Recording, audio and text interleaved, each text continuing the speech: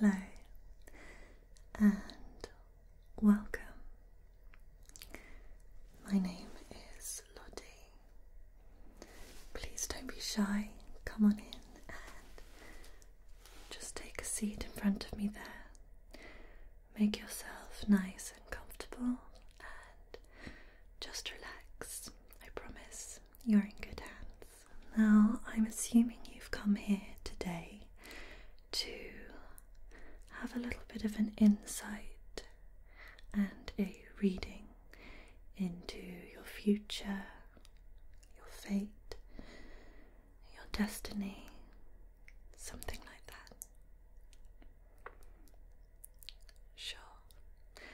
Well, I'd be more than happy to help with that, and I'll be able to reassure you that whatever worries you might have about your present life, that things will be looking positive for you. From the moment you walked in here, I sensed a strong wave of positivity and happiness and success. So even before I've looked into my crystal ball here and read the lines from your palm and read your tarot cards, I can sense that in this life everything will be okay for you. Okay? Now, I'm going to start off here by just looking into my crystal ball. And I know it's only small, but it's very powerful and shows a great deal of intuition, allowing me to see what your future might hold. And already I can see some reflections in there that indicate a healthy and fruitful future for you. Now, my cards are going to allow us to view what that might mean more specifically, but before I do your tarot reading, I'd quite like to read your palm if you wouldn't mind. Yeah? Of course. Now, if you'd just like to pop your hand here, the right hand, if you may, and leave it face up for me. Now, the reason I ask for your right hand is because the right hand indicates any postnatal indications. So what this means is that your right hand shows what your life is going to be like based on external factors and those around you. Things that happen to you after you're born and how that shapes your future. And that's why the right hand takes priority. Okay, so please do pop your right hand out in front of me. Thank you. The first line that I'd like to look at is your lifeline, which is this long curved line here, starting from the corner of your thumb down to your wrist. Yours, as you can see, is quite short and deep. The fact that it's short indicates to me that you are a very independent individual, and the depth of the line highlights that you are going to have a rich journey full of experience in life, so lots to look forward to. Moving on to your wisdom line, this is your wisdom line, and as you can see, it is wavy and deep.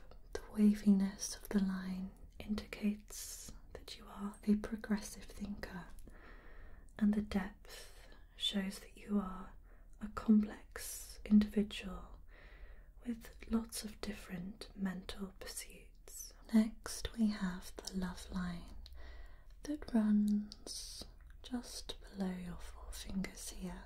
Now, as your love line begins underneath your index finger, this shows to me that you are going to be content with your relationships and that you are going to really prosper from your love and your romance in your life.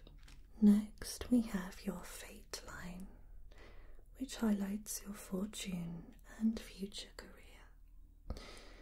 Yours is very much vertical, which is very, very positive and suggests to me that you are going to end up being very successful, but also happy with your career.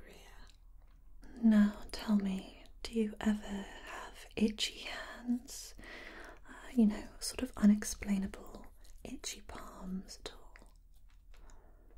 Okay, well, if you ever feel a sudden itchiness on your palms, this could suggest upcoming change with your fate, so just be aware of that. Okay. Next we have your sun line, which is this little one right here. This highlights what your legacy, fame and public image is going to look like. Now it appears to me that your sun line intersects with your fate line, which highlights the fact that your legacy and perhaps your public image is going to be impacted by external factors, things that you can't necessarily control. So just be prepared for external factors perhaps implementing how others might see you. You can take your hand back now. So from that reading, I would say it's very positive. There are just a few things that you should be conscious of and aware of. With your lifeline, it's very short. Now please don't be frightened. This does not mean in any way that you are going to live a short life. It just means that you are quite an independent being and that you don't rely on others to get you where you want to be, which of course is a wonderful trait to have. I must warn you though that sometimes it is best to seek others' help when you may need it, and not to allow your independent mind prevent you from seeking help from others when you might need it. Okay. And your wisdom line highlights to me that you are a very wise individual, but you're an overthinker. Now, again, this is something that can take you very far in life. You are curious, you are intelligent, you question aspects of life that not everyone would do. But this can come with dangers. Overthinking can lead to self-doubt and great unhappiness. So always try to use that strength of yours in ways that can take you forward. Overthinking can lead to self-destruction, so just be aware of the rare power you have with your intelligence and use it wisely. Again, your love line is looking very positive. It has told me that you are going to be happy with your romantic relationships in life, and what you desire you will get, which is wonderful. But try to use what I've told you about your wisdom line and your lifeline to to consider finding a partner who can understand those traits of yours, or in fact has similar traits. Okay, I can see with you that as you are quite a complex individual, you're going to need someone romantically that is either understanding of that or is like-minded. Alright, and again your fate line in terms of your career and your fortune looking very good, but this is one that can intervene with your love line in the sense that focusing too much on your career and your fortune can damage your relationships in life. So don't let your success make you forget what's really important in life, and that's love and happiness. Okay. And finally, when it comes to your sun line, I don't want you to be disheartened by the fact that this is mainly going to be shaped by external factors. So your public image, your legacy is going to be out of your control for most of the time, and for quite a lot of people this is daunting, but it's not. It just means that you have to be prepared for unexpected events to happen in your life that will have an impact on your legacy. And as it's out of your control, there's no point worrying about it. What you can do, however, is focus on what you can control, which is your personality, your kindness, sharing your wisdom with others. And although that's not going to influence your legacy as much as the external factors, that's what you need to focus on.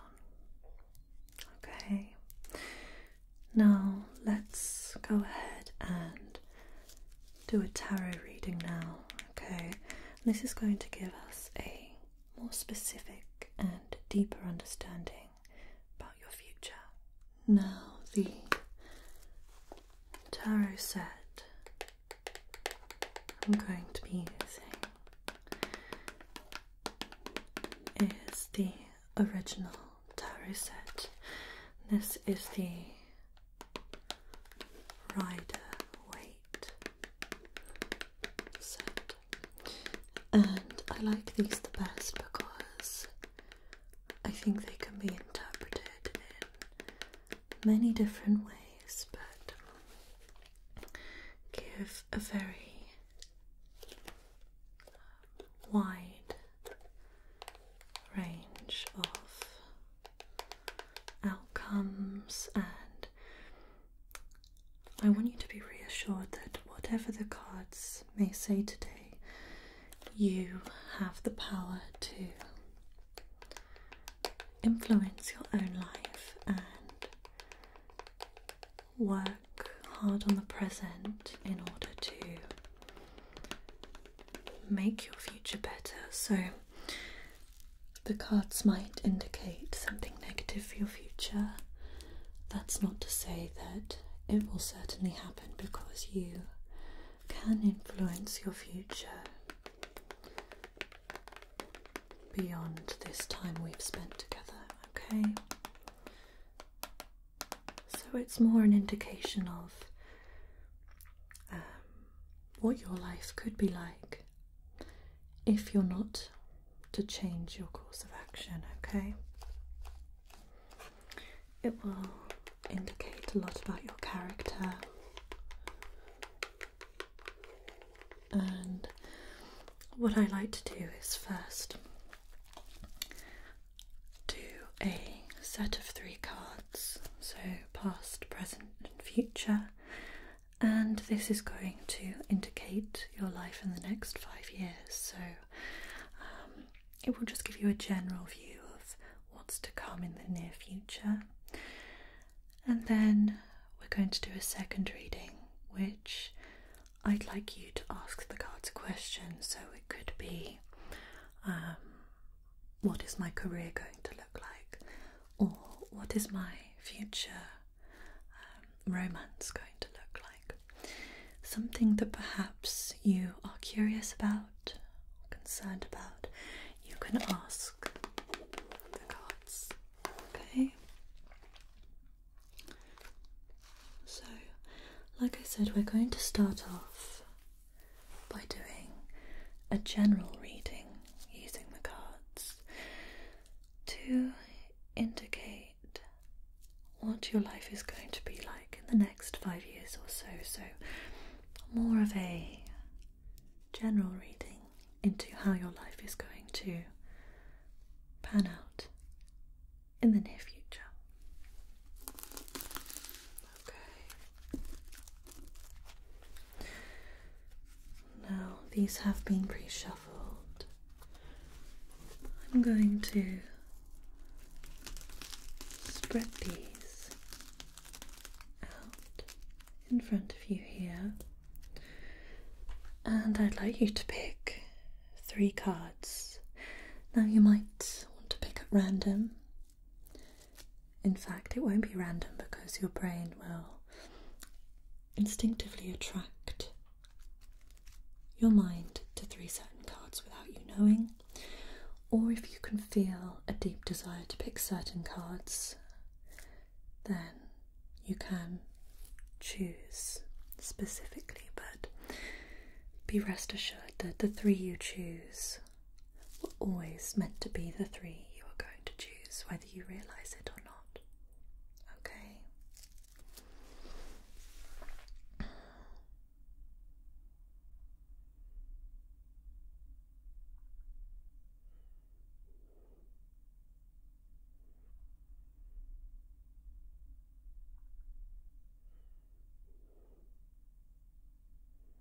Okay, well done. Now let's see what the cards are going to show us. And each can be represented as I show you here. So this one is past, this one is present, and this one is future. Now I'm going to flip over the present first. And you have chosen the Hermit. As you can see, the Hermit stands alone on the top of a mountain. The snow-capped range symbolises his spiritual mastery, growth and accomplishment. He has chosen this path of self-discovery and as a result has reached a heightened state of awareness. The Hermit shows that you are taking a break from everyday life to draw your energy and attention inward and find the answers you seek deep within your soul. You realise that your most profound sense of truth and knowledge is within yourself and not in the distractions of the outside world. This indicates to me that at the moment you are really focusing from within. You are trying less to worry about what's going on around you and really listening to your heart, your intuition.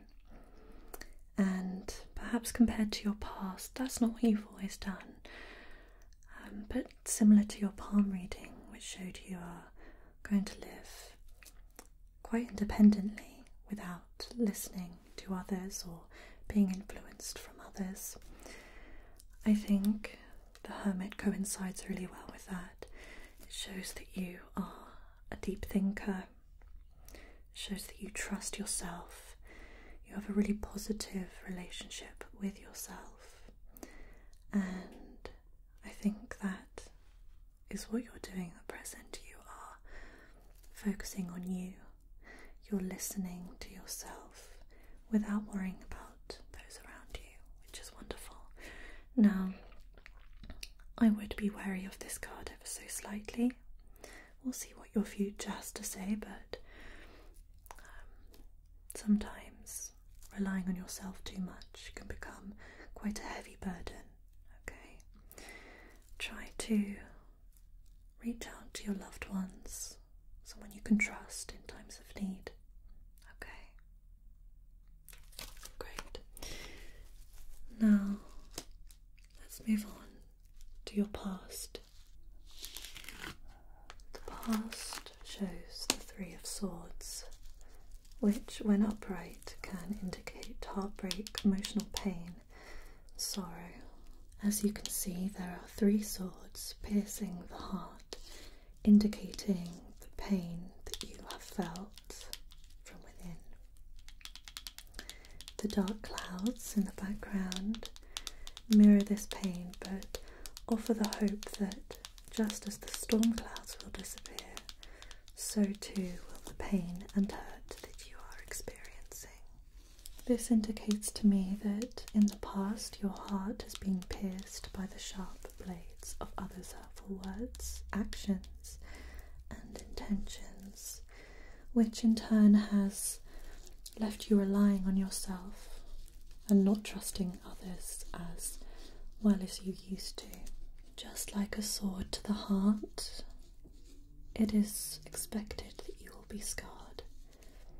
But like I said, the clouds show a sign of hope and growth from the pain you've experienced. So the Three of Swords does show to me that in your past you've been hurt. Is that right? Okay. Now, that could explain why you've had the Hermit right now. It can explain that perhaps you trusted someone you loved and unexpectedly they betrayed you with words, actions, whatever it was. The Three of Swords highlights intentional pain inflicted upon yourself, so that person is not one you can trust, and it hurts. But it's a card of hope that you can grow and flourish and move on from this. And perhaps it's a good thing that you've relied more on yourself for happiness and inner peace instead of relying on others that maybe you can't trust. Okay, so this shows that you are good at learning from your past and moving on, trusting yourself and sourcing happiness elsewhere. Okay, it shows your strength, your perseverance despite being hurt in the past. Now let's move on to have a look at your future. We have here the Nine of Pentacles, which shows a beautiful woman standing in the garden, surrounded by riches and beauty. You can see behind her lots of grapes, lots of fruit, and her many coins. This indicates to me that you have a wealthy future. You're going to excel at your career, and in the near future you're going to be able to sit back and enjoy the fruits of your labour. You will work hard to achieve this, and it's very, very exciting to see that before long you'll be able to enjoy your success. And this card's interesting because it's thanks to your independent efforts, your self-confidence, your discipline, and that this is a well-deserved success. You have achieved this success and wealth with integrity and with hard work. It shows future financial independence and suggests that you should not be afraid to indulge and spoil yourself a little bit, to reward yourself with the hard work and sacrifices you have made along the way. So that is a really, really positive card for the future. Like I said, it shows that you are going to achieve great things with your career, which accurately coincides with the vertical faked line on your palm, indicating fortune and success. That's all be thanks to your self-discipline, hard work, integrity that is reflected by the Hermit card now, your independence.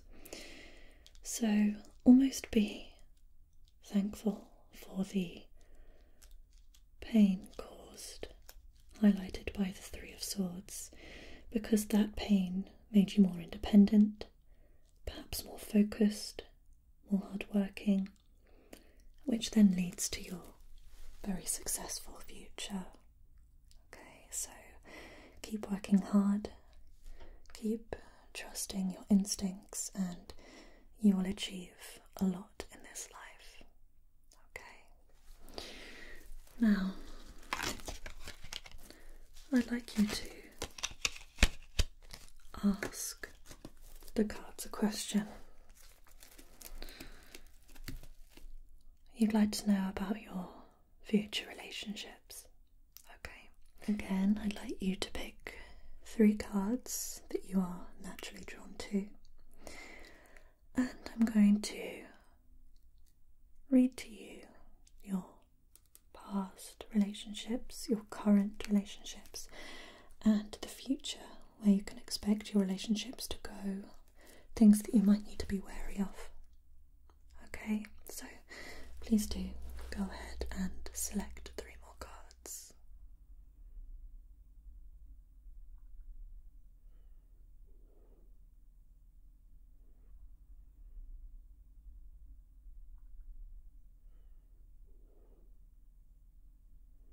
So, for your present, you have the High Priestess. Now, this is a very interesting card. The mysterious High Priestess is the symbol of intuition, the subconscious, and spiritual enlightenment. She is a divine feminine ruler and is the gatekeeper between the physical and spiritual worlds. The High Priestess encourages us to look inward for answers and use intuition.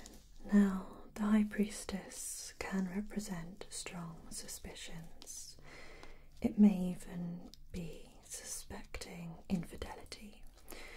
Your intuition may be telling you that something in your love life is not quite right. Perhaps someone's keeping a secret from you or being dishonest. Now, a lot of people might panic when the High Priestess comes up in a romantic relationship tarot reading, especially in the present. It might make them think that their partner is being dishonest, or that potential suitors or romantic relationships around them are going to be dishonest. Although this card can purely mean that you need to rely on your intuition when it comes to a relationship, or it can represent that something is to soon be revealed. Now, again, this does show dishonesty, but it might not be a negative thing. Perhaps your partner is wanting to surprise you, or perhaps someone unexpected is going to enter your romantic life. So please don't be disheartened by that. It could mean a number of things. We'll have a closer look at your past and then your future to determine how this might fit in, but I think its main message here is to trust your intuition and to expect that something unexpected might happen. Okay, now for your past, you have the inverted King of Cups. Quite often when a card is upside down, reversed, inverted, whatever you want to say, it will mean the opposite of what the upright version of that card would represent. So typically the King of Cups is an indication of emotional balance, control, compassion, but as yours is inverted, it suggests that your past relationships have suffered due to a lack of compassion, moodiness, emotional manipulation, or perhaps emotional instability. Perhaps in the past you have felt a lack of certainty with your romantic relationships, a lot of doubt and mixed feelings.